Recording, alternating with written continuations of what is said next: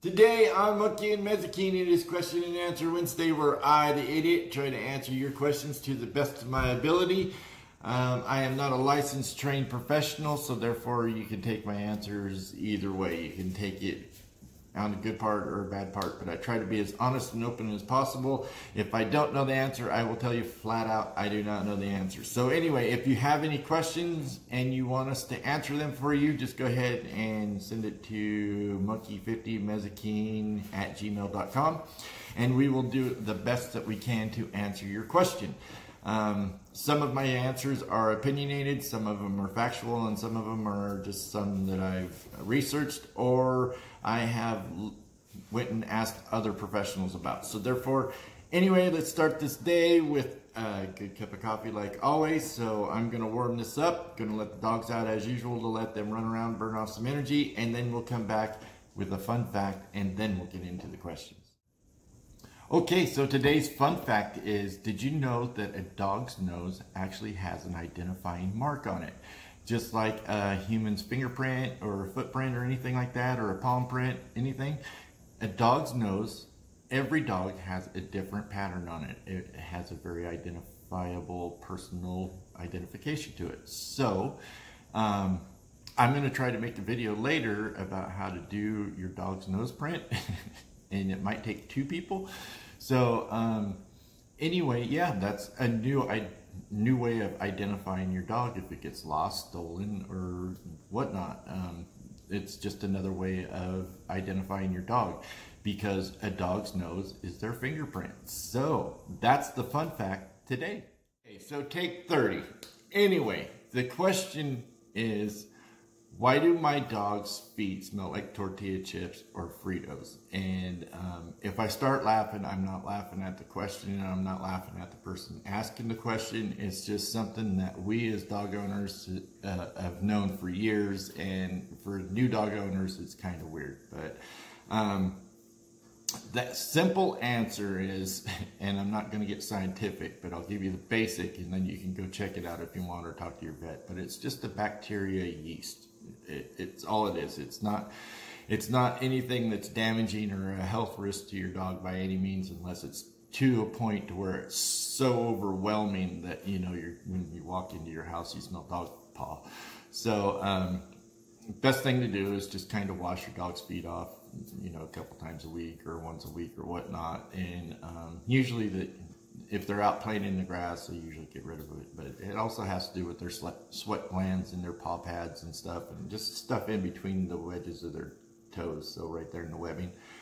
So it's nothing bad, and this is the part where I keep cracking myself up on, but I just can't imagine seeing people just laying around sniffing their dog's feet. It's just the weirdest thing to me. I mean, some people do it, I guess, but anyway, that is the simple, basic, honest answer right there. It's just a bacteria and a yeast buildup in between the webbings of their toes, and you can just wash it off simply with just using a washcloth or something like that. It should not affect you in any way. I've never heard of a person having to take any kind of medical procedures for bacteria, yeast, nose infection from dog paws. So not saying that it couldn't happen. I don't know. I'm not a professional doctor, so I couldn't tell you that, but I've never heard of it. So anyway, my suggestion is just wash them off once a week, and it should be fine. Like I said, if it's overwhelming, you might want to go to a vet, or, you know, clean their feet more often. So anyway, that's the answer to that. Go to question 2. Okay, so the second question, I'm just going to boil it down into a... So, the question was, should I turn my neighbor in for animal abuse? And then they gave you a description of what was going on with the dog, and I didn't write it down, and I don't have it in front of me. So, pretty much, the dog's skinny. It doesn't ever look like it has any food outside. There's feces all over around its dog house. It's always outside. So, there's so many ways to answer this, and I don't know the right one.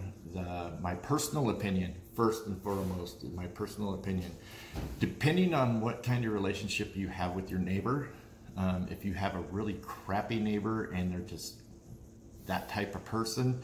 And the only way to get through to them is to actually call the cops and have the cops or animal shelter come out and check on this dog.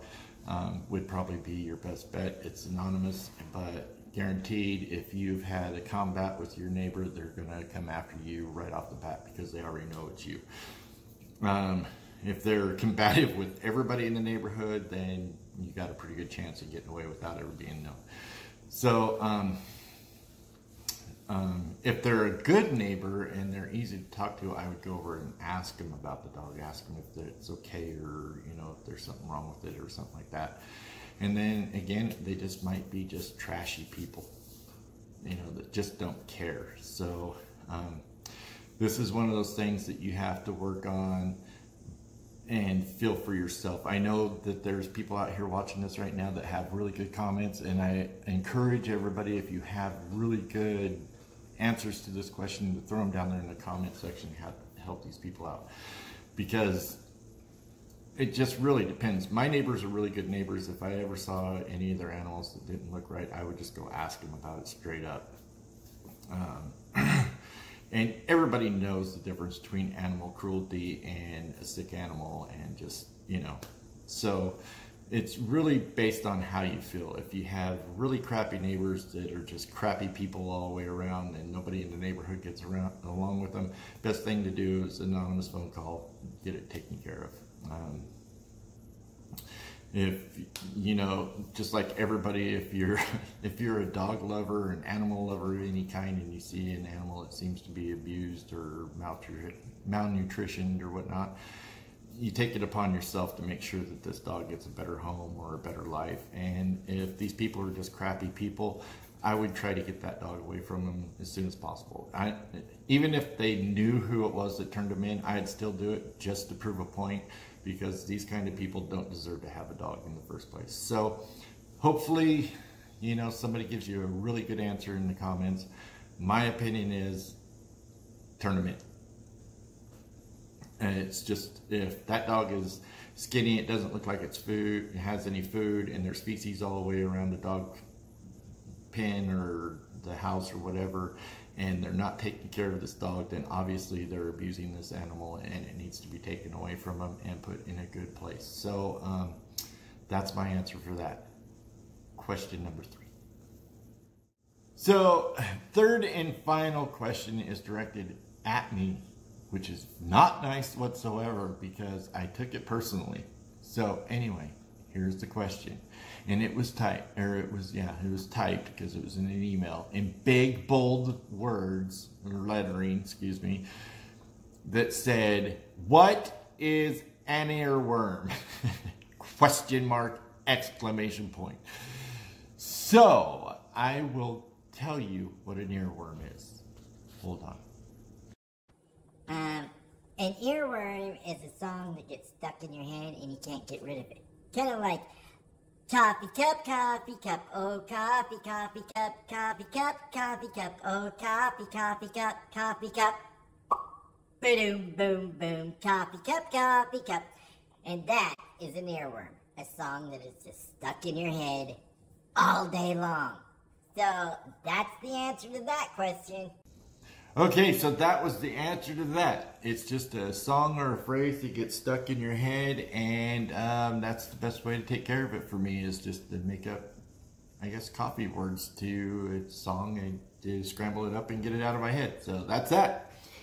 Anyways, have a great day. I got little Miss Mazikeen right here. Come here. Come here. There you go. Got both of them today. So anyway, remember to always, always, always take care of your pups. And have a great day. Ba